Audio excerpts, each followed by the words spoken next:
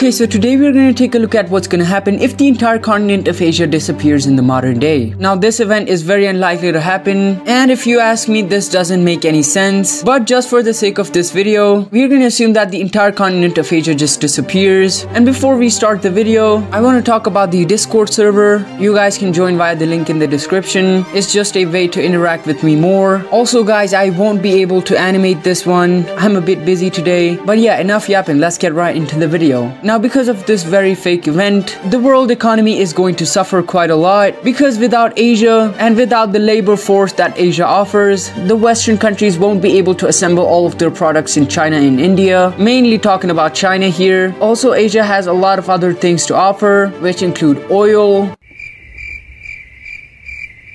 other resources, and many more things. So yeah, let's see. Also, the world has lost about 4.7 to 4.8 billion people, which is a huge number. So what is going to happen now? Well, first of all, we can see that all of the Eastern European countries now have a coastline, which is very good for their economy. But at the same time, it is not good for their economy because they lost Asia. So yeah, what are the events that are going to happen? Well, for the first 50 years or so, the world will be suffering, but they do come up with some plans in order to trade with each other and then revive their economies. But yeah, some events are going to happen, and those events are, well, because Belarus lost their major ally. I mean, they did not lose them. Russia is still kind of present in Kaliningrad, but yeah, still, because Belarus lost their major ally, we can see that Poland and Ukraine form a coalition against Belarus. And the reason is, well, both these guys want some lands. So yeah, that's it, nothing else. We can see that the Polish troops are now pushing into Belarus, and at the same time we can see that the Ukrainians are also pushing into Belarus, and the main goal of both these countries is to actually get to Minsk. We can see that two armies are now pushing towards Minsk, and we can see that the capital city was lost because Belarus is not a strong country, and after the fall of their capital city, we can see that the Belarusian army is unable to push them back. But eventually, after all of this chaos, we can see that the remaining parts of Belarus just go ahead and surrender. And in a peace negotiation, we can see that Belarus got split between Ukraine and Poland, and following this, we can see that the Polish come up with another idea, which is to actually declare war on the remaining parts of Russia, which is Kaliningrad, and the Polish were easily able to take all of Kaliningrad, and later on we can see that Kaliningrad also got completely annexed by the Polish government. And now there is no more Russia, and the Russian allies are dying right now, and there is another Russian ally in the Balkans. And can you guess what's gonna happen to Serbia? Wow, this is really not looking good for Serbia. We can see that all of these Balkan countries have declared war on Serbia, and now things are not looking good for Serbia. We can see that all of these countries are now pushing in, and the Croatians were able to take Belgrade, and slowly but surely, we can see that all of Serbia is now under the coalition's control. And in a peace negotiation, we can see that Serbia got split between all of these Balkan countries, and now all of the Russian allies cease to exist, which is quite unfortunate for the drowned Russians who are at the bottom of the sea. I mean, just imagine what would happen if they came back. But okay, that's not gonna happen in this video. But oh no, something's gonna happen here too. Now, because Cuba is a major Russian ally,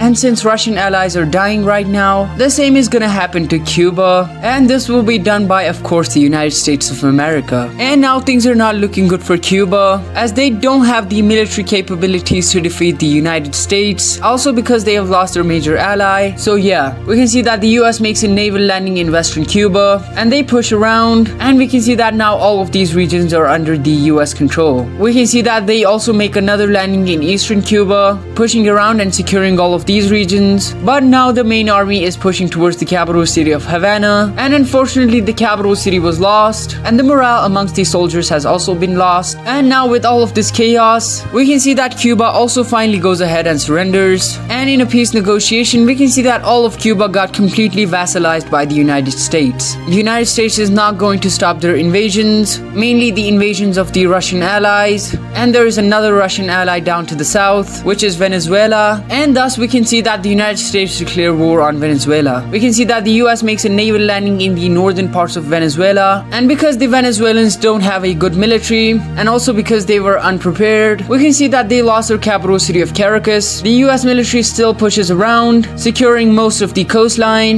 But because the Venezuelans have lost literally everything, we can see that they finally go ahead and surrender.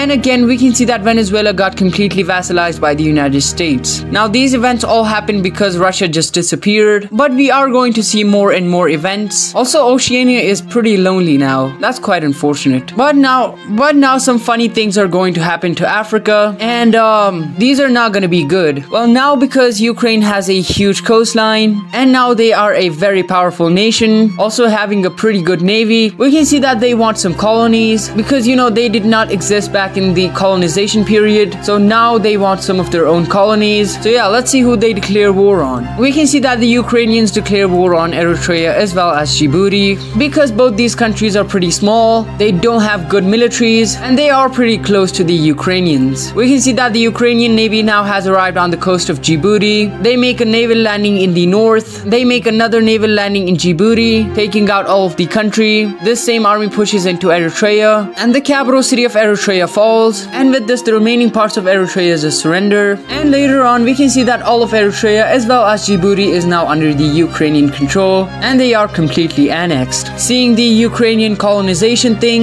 we can see that Italy also comes into action, as they also want their own colonies, for which we can see that they declare war on Tunisia, you know, just to revive the Mediterranean order or the Roman Empire. So yeah, anyways, we can see that the Italians have now made a naval landing, and this was a surprise attack, due to which the Tunisians lost their capital city of Tunis. We can see that the Italians are now pushing down south, and all of the coastline is now taken. And with this, we can see that the remaining parts of Tunisia just surrender, and now Tunisia got completely annexed by the Italian government. But seeing all of this colonization thingy, we are going to see some alliances taking place, and these are going to be some military alliances, of course in Africa. So yeah, now let's take a look at these alliances. Okay, so if we take a look at this alliance map, we can see that all of the Muslim countries have made their own alliance. These are not necessarily all of the Muslim countries, but it's still known as the Muslim Alliance. We have this West African Alliance, which includes all of the West African countries. We have this Central African Alliance, the South African Alliance, the East African Alliance, and then we have Ethiopia and Madagascar on the same team, making their own kind of alliance, because both these countries are Chads, and they don't listen to any other countries. And now because there are all of these alliances, now it's going to be hard for the other European countries to actually get into Africa. So yeah.